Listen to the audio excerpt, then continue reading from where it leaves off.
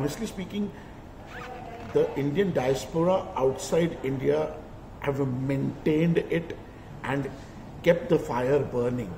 Now we chefs, we are also going out, we are doing our bit, but honestly the Indian people who are there outside, they are the ones who really kept the Indian cuisine flag flying whatever way possible, whether it's a private events or community events, but they are the ones who kept the flag flying.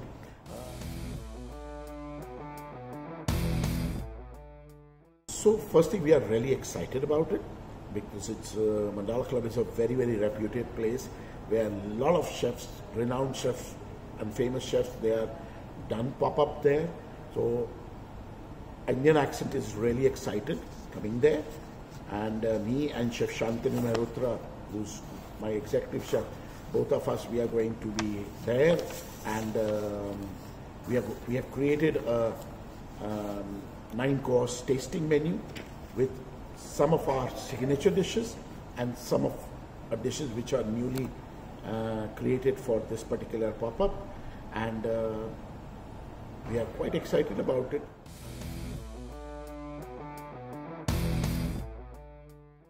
I would say if I have to just plant a flag, then I need at least 5-6 flags, because like Singapore is one city. I would love to have Indian Accent there.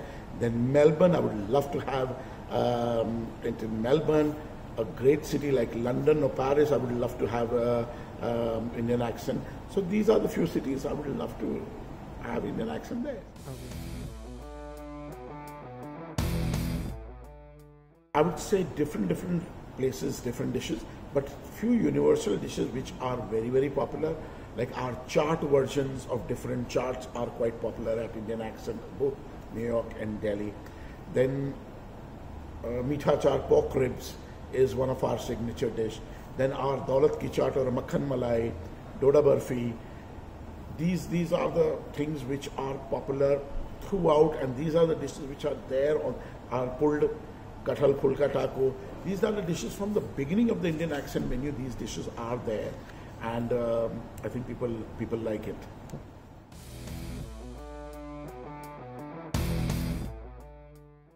Going to a hotel management school was a career decision, so it was not that I was inspired from my grandmother or I used to help my mother. Nothing of that sort happened with me. So went to a hotel management school in IHM Bombay. Their kitchen was the most interesting part, and I felt kitchen you can do something of your own, you can innovate things, and then got a chance to work with Chef Ananda Solvan, one of the best chefs of his time, and learned a lot. Then past 22 and a half years I'm working with, 23 and a half years I'm working with Mr. Rohit Khattar. In this 23 years, I think I was a boy, and now I've grown up man, and I've learned a lot. Great exposure what I got from in this company. I traveled a lot, and I've personally evolved with this company, and here I am.